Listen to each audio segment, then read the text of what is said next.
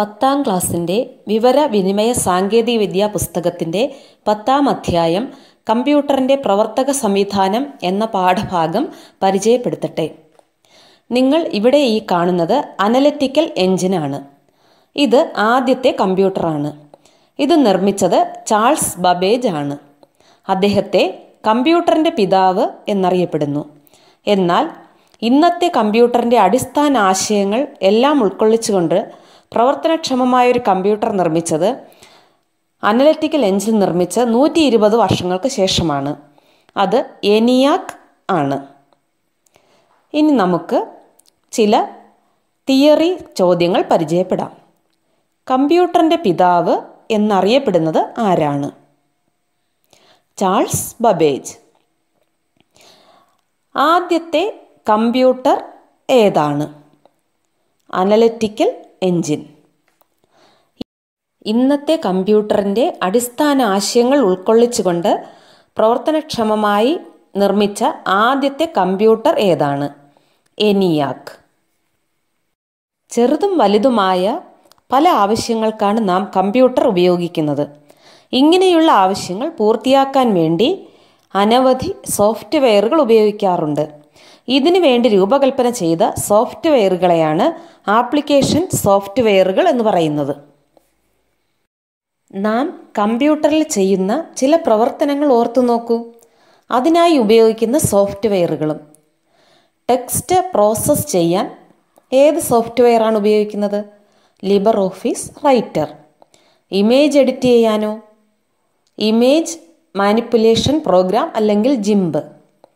ശബ്ദം എഡിറ്റ് ചെയ്യാൻ ഓഡാസിറ്റി. അനിമേഷനുകൾ നിർമ്മിക്കാൻ സിൻഫിക് സ്റ്റുഡിയോ.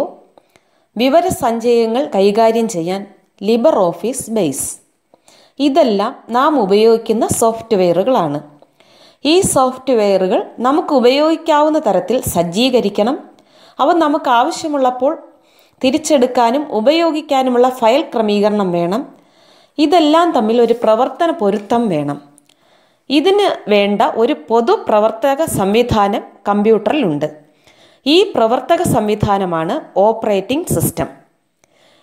GNU ലിനക്സ് എന്ന് പറയുന്നത് ഒരു സോഫ്റ്റ്വെയറിന് ഉദാഹരണമാണ്. ഒരു കമ്പ്യൂട്ടറിലെ ആപ്ലിക്കേഷനുകൾ ഓപ്പറേറ്റിംഗ് സിസ്റ്റം ശരിയായി ക്രമീകരിച്ച് ഒരുക്കിത്തരുന്ന സംവിധാനമാണ് അതിൻ്റെ മെനു എന്നറിയപ്പെടുന്നത്. ഒരു സോഫ്റ്റ്വെയർ നമ്മുടെ സിസ്റ്റത്തിൽ പ്രവർത്തനക്ഷമമാകുന്നതിന് മെനു അത്യാവശ്യമല്ല. അതിനുള്ള കമാൻഡ് അറിഞ്ഞിരുന്നാൽ മതിയാകും. മൊബൈൽ ഫോണിൻ്റെ സ്ക്രീനിൽ മെനുവിന് പകരം ഐക്കണുകൾ ചിത്രീകരിച്ചിരിക്കുന്നത് കണ്ടിട്ടില്ലേ?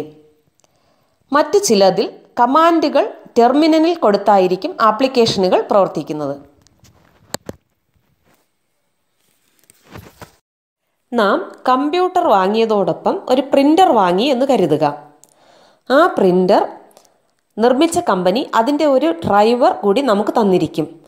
ഇത് കമ്പ്യൂട്ടറിൽ ഉപയോഗിച്ചാൽ മാത്രമേ പ്രിൻ്റർ പ്രവർത്തനക്ഷമമാകുകയുള്ളൂ. കമ്പ്യൂട്ടറിലെ ഏത് ഹാർഡ്വെയർ ഘടകവും പ്രവർത്തിക്കണമെങ്കിൽ അത് എങ്ങനെ പ്രവർത്തിക്കണമെന്ന് നിർദ്ദേശിക്കുന്ന പ്രോഗ്രാം സോഫ്റ്റ്വെയർ കൂടെയുണ്ടാകണം.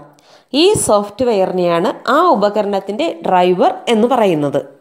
ഇനി ഈ പാഠഭാഗവുമായി ബന്ധപ്പെട്ട തിയറി ചോദ്യങ്ങൾ പരിചയപ്പെടാം. പ്രത്യേക ആവശ്യങ്ങൾക്കായി രൂപകൽപ്പന ചെയ്ത സോഫ്റ്റ്വെയറുകളുടെ പേര്.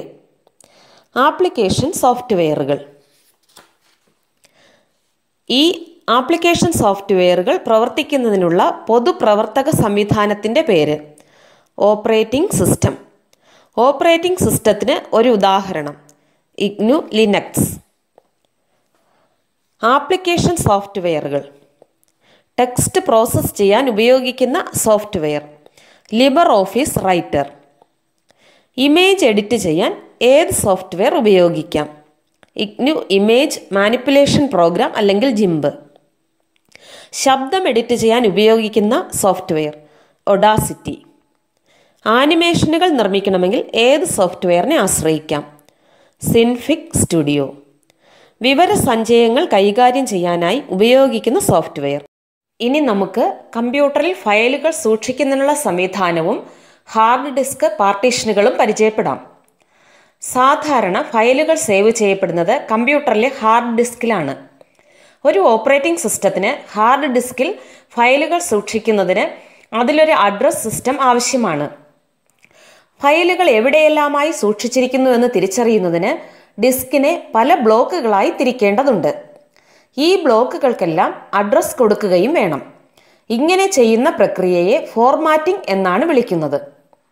ഓരോ ഓപ്പറേറ്റിംഗ് സിസ്റ്റവും അതിന് യോജിക്കുന്ന രീതിയിൽ ഹാർഡ് ഡിസ്കിനെ ഫോർമാറ്റ് ചെയ്തിരിക്കുന്നതിനെയാണ് അതതിൻ്റെ ഫയൽ സിസ്റ്റം എന്ന് വിളിക്കുന്നത്. ചില ഓപ്പറേറ്റിംഗ് സിസ്റ്റവും അതിൽ ഉപയോഗിക്കപ്പെടുന്ന ഫയൽ സിസ്റ്റങ്ങളും നമുക്ക് പരിചയപ്പെടാം. IGNOU Linux, EXT3, EXT4. Microsoft Windows, അതിലെ ഫയൽ സിസ്റ്റം FAT32, NDFS.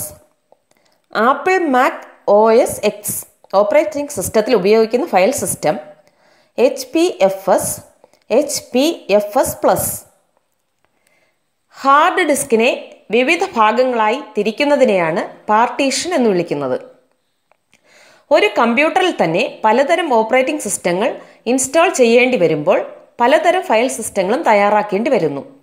ഇത്തരം സന്ദർഭങ്ങളിലാണ് ഹാർഡ് ഡിസ്കിനെ പാർട്ടീഷൻ ചെയ്യേണ്ടി വരുന്നത്. സാധാരണയായി ഒരു ഇഗ്നു ലിനക്സ് ഫയൽ സിസ്റ്റത്തിന് 3 തരം പാർട്ടീഷനുകൾ വേണ്ടിവരും. ഒന്ന്, റൂട്ട്. ഓപ്പറേറ്റിംഗ് സിസ്റ്റത്തിൻ്റെ പ്രോഗ്രാം സൂക്ഷിക്കുന്നതിനാണ് റൂട്ട് ഉപയോഗിക്കുന്നത്. ഹോം ആണ് രണ്ടാമത്തേത്. ഉപയോക്താവ് നിർമ്മിക്കുന്ന ഫയലുകൾ സൂക്ഷിക്കുന്നത് ഹോമിലാണ്. സോപ്പ് എന്ന് പറയുന്നത് അതിവേഗ ഫയൽ സിസ്റ്റം. വിവരങ്ങൾ താൽക്കാലികമായി സൂക്ഷിക്കാൻ ഉപയോഗിക്കുന്നു. ഇനി ഈ പാഠഭാഗവുമായി ബന്ധപ്പെട്ട തിയറി ചോദ്യങ്ങൾ പരിചയപ്പെടാം. കമ്പ്യൂട്ടറിലെ ആപ്ലിക്കേഷനുകൾ ശരിയായി ക്രമീകരിക്കുന്നതിനായി ഓപ്പറേറ്റിംഗ് സിസ്റ്റം ഒരുക്കിത്തരുന്ന സംവിധാനത്തിൻ്റെ പേര് മെനു. കമ്പ്യൂട്ടറിലെ ഏത് ഹാർഡ്വെയർ ഘടകവും പ്രവർത്തിക്കണമെങ്കിൽ അതെങ്ങനെ പ്രവർത്തിക്കണമെന്ന് നിർദ്ദേശിക്കുന്ന പ്രോഗ്രാം കൂടെയുണ്ടാകണം. ആ പ്രോഗ്രാമിൻ്റെ പേരെന്താണ്? ഡ്രൈവർ. സാധാരണയായി ഫയലുകൾ സേവ് ചെയ്യപ്പെടുന്നത് എവിടെയാണ്? കമ്പ്യൂട്ടറിലെ ഹാർഡ് ഡിസ്കിൽ. ഒരു ഓപ്പറേറ്റിംഗ് സിസ്റ്റത്തിന് ഹാർഡ് ഡിസ്കിൽ ഫയലുകൾ സൂക്ഷിക്കുന്നതിന് എന്ത് ആവശ്യമാണ്? അഡ്രസ് സിസ്റ്റം ആവശ്യമാണ്. ബ്ലോക്കുകൾക്ക് അഡ്രസ് കൊടുക്കുന്ന പ്രക്രിയയ്ക്ക് പറയുന്ന പേര് ഫോർമാറ്റിംഗ്. ഓരോ ഓപ്പറേറ്റിംഗ് സിസ്റ്റവും അതിന് യോജിക്കുന്ന രീതിയിൽ ഹാർഡ് ഡിസ്കിനെ ഫോർമാറ്റ് ചെയ്തിരിക്കുന്നതിന് വിളിക്കുന്ന പേരെന്താണ്? File system. ഇഗ്നു ലിനക്സിൻ്റെ ഫയൽ സിസ്റ്റത്തിൻ്റെ പേര് EXT3, EXT4. മൈക്രോസോഫ്റ്റ് വിൻഡോസിൻ്റെ ഫയൽ സിസ്റ്റത്തിൻ്റെ പേര് FAT32, NDFS. HPFS+ എന്നീ ഫയൽ സിസ്റ്റങ്ങൾ ഉപയോഗിക്കുന്ന ഓപ്പറേറ്റിംഗ് സിസ്റ്റം ഏതാണ്? Apple Mac OS X. Hard ഡിസ്കിനെ വിവിധ ഭാഗങ്ങളായി തിരിക്കുന്നതിന് പറയുന്ന പേര് പാർട്ടീഷൻ.